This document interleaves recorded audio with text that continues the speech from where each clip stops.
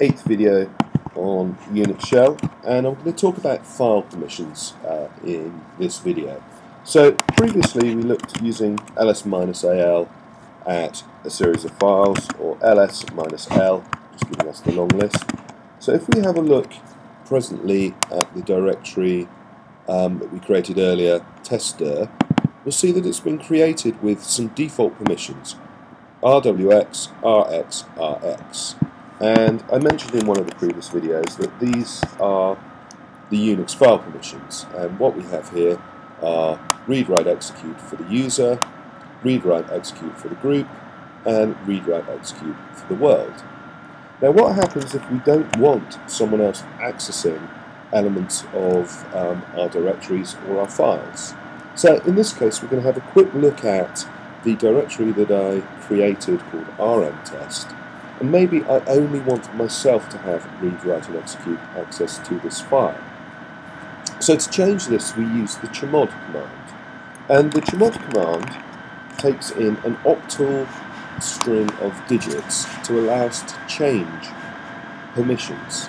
And in this case we can build these up by adding together the binary values for each of the flags, read, write and execute. So for example, if I wanted all users, myself as the user, to have read, write and execute, I'd set each one of these flags to be a 1. So 4 plus 2 plus 1 gives us 7. If I wanted to allow the group to just have read access to that directory, I would set the flag here to 1 and everything else to 0, so that would then give us 4. And if I wanted no one in the world group to have access to it, I would set that to 0. Let me just go and demonstrate that with the chmod command. chmod, we then pass in the flags, so I'm going to set 7, 4, 0, and then I'm going to say which directory I want to set the flags for. If I now do an ls-l in the directory rmtest, we can now see that the flags, just have to list the whole lot there. We can now see that the flags were set to read, write, execute, and read. So this is a very useful command. For example, if I change into that directory now, rmtest, I'm allowed to do full access to everything in it. However, no one else is allowed to create files in there. Now I can also change this. So for example, if I chmod the directory so that I only have access to read in it as well, I can now go into testdir, and I don't have permission to actually go into a directory that I own. So you can now see that rmtest, it has read, write, execute permission. Change that, I can testdir. So if I look at testdir,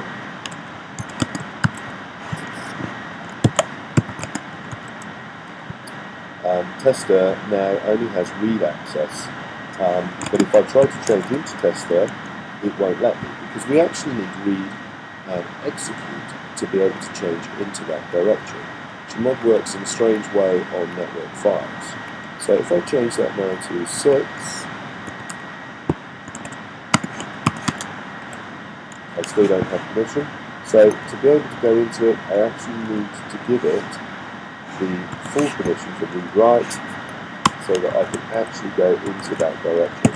So we can even lock ourselves out of our own directories using chmod.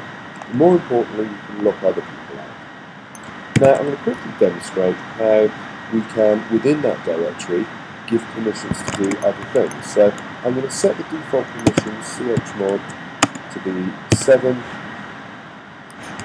So we go back to our diagram, 7, all set. Then I'm going to set this to be read and execute, so that's going to be 5, and I'm going to set this to read and execute, which is going to be 5. Testdir. Now if I change it to testdir, and what I'm going to do is I'm going to create an empty Python script, which I'm going to call hello.py. If I just open this up, I'm going to add to it what is known as a hash bang. This is telling it user bin Python that I want to use the Python interpreter to run this script, and it's just going to print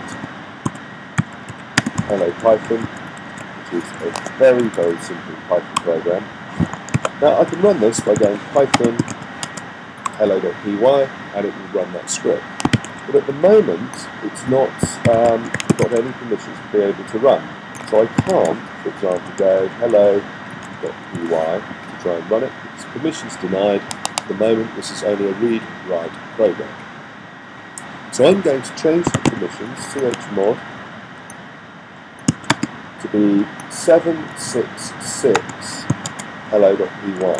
766, if you have a look, I have read, write and execute, and other people have read, write, it's the wrong flag. Set 755. Let's just do that again. Now have a look there, ls-al. I have full permission to read, write, execute, other people have readx, readx. You'll also notice, because of our prompt, it's turned yellow to indicate that it's an executable. Now I can just run this as though it were a normal program. So setting these flags is quite a powerful thing.